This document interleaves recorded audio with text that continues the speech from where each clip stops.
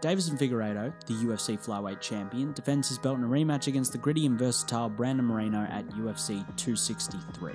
Thus, it feels like an appropriate time to take a look at the style of the man to beat, and what better way to do that than to deconstruct one of his most entertaining fights to date, that against Alexandre Pantoja at UFC 240.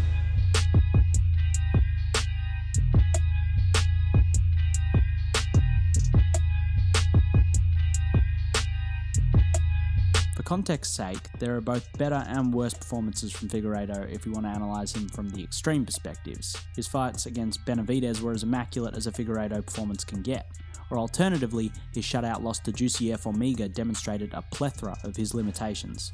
What the Pantoja fight brings to the table is a little bit of both. There's some gorgeous counter-striking, but there's also some dumbfounding strategic decisions. He's one of the best examples of the Figueiredo playbook out there.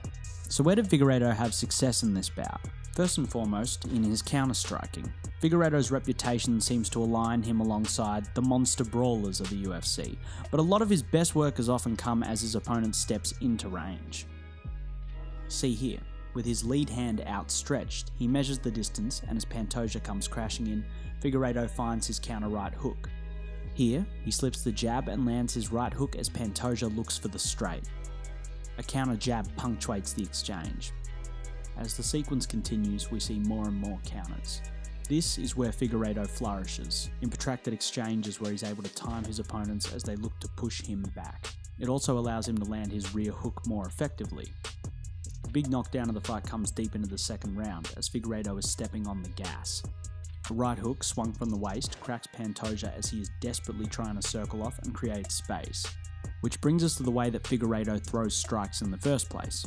The man is throwing directly from the hip. Many striking pundits lament the boxing technique of the modern mixed martial artist, even if they're a step above their predecessors. Figueiredo is part of the reason why. The now flyweight champion engages in exchanges like this. His hands around his hips like he's reaching for a gun, which, he might as well be, given his firepower. Obviously this can give Figueiredo issues.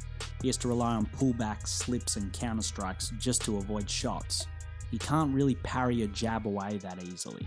But it does offer some benefits. You can throw counter uppercuts with the intention of removing your opponent's head from their neck. Additionally, he can dig underhooks to defend takedowns a lot easier with the lowered guard.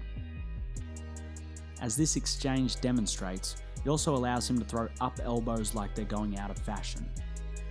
By bringing them up from about as low as they can go, he can spam them to his heart's content and land them with some real pop.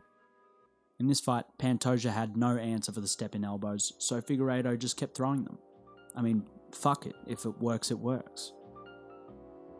Regarding wrestling, this fight is a treat to watch for scrambling from both men. The first shot from Figueiredo is a lightning-fast double leg, used as a counter to Pantoja's jab. From there, Figueiredo lands some decent shots from top, but for the most part, he's stifled by Pantoja, who goes from using butterfly hooks to create space, to threatening an omoplata to sweep, to inverting, to threatening up kicks, to finally standing up. It's a messy sequence, but it's damn fun. Or here, Pantoja shoots lazily after getting cut up in the clinch, and Figueiredo sprawls to the front headlock. As he tries to take the back, Pantoja grabs an underhook and falls to his back. Figueiredo starts throwing bombs from half guard, but he can't find a whole lot of success whilst Pantoja is using the knee shield. Finally, when Pantoja threatens X-guard, Figueiredo limp legs out and invites his opponent back to the feet. A lot of these exchanges demonstrate Figueiredo's intention with his takedowns more generally. They are a means for damage. Position comes second, big ass elbows and stinging downward punches are the main motivations behind shooting. If he can hit a submission, then he might go for it, but in this fight, it's all about bringing the hurt. Well, what about when he's on his back? Pantoja shoots here in the second after being hurt earlier in the round, and he nails this gorgeous TJ Dillashaw, Chad Mendes style wraparound double leg.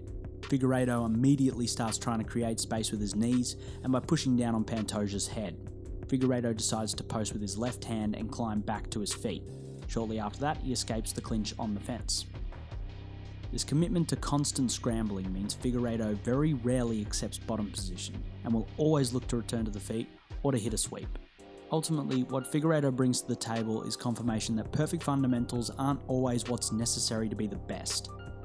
Figueiredo has been tested against some genuinely very impressive fighters, but he's turned back the vast majority of them using his awkward style and stance.